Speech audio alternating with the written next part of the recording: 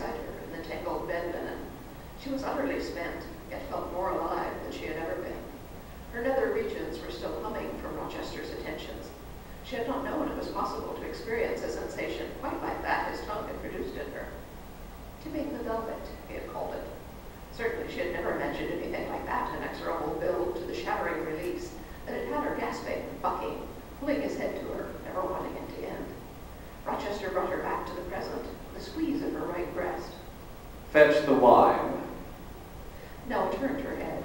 The wine lay on the table several feet away. Why did he fetch it? Because I told you to. She padded naked across to the table, returned with the bottle and filled the glasses they had abandoned. Propped against the enormous down-filled pillows, she surveyed the bed and its trappings. I love this bed.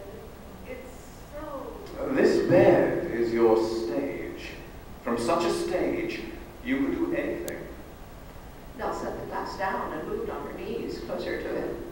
He kissed her deeply, his tongue probing her mouth. He seized first one breast and then both of them, his fingers playing on her nipples, teasing and then pinching until she gasped. He looked intently into her eyes and pinched harder.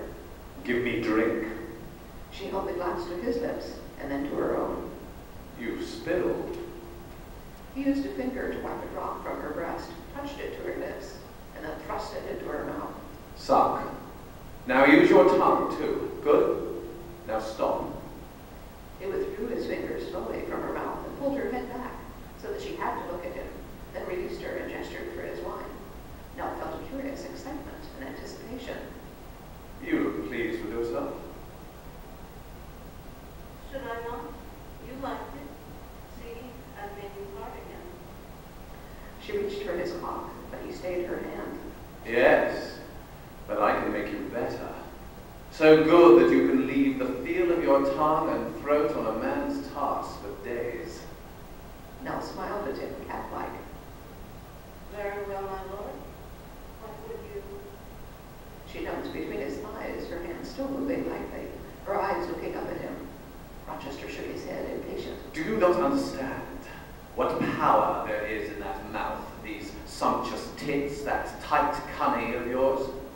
Power to do what? Almost anything.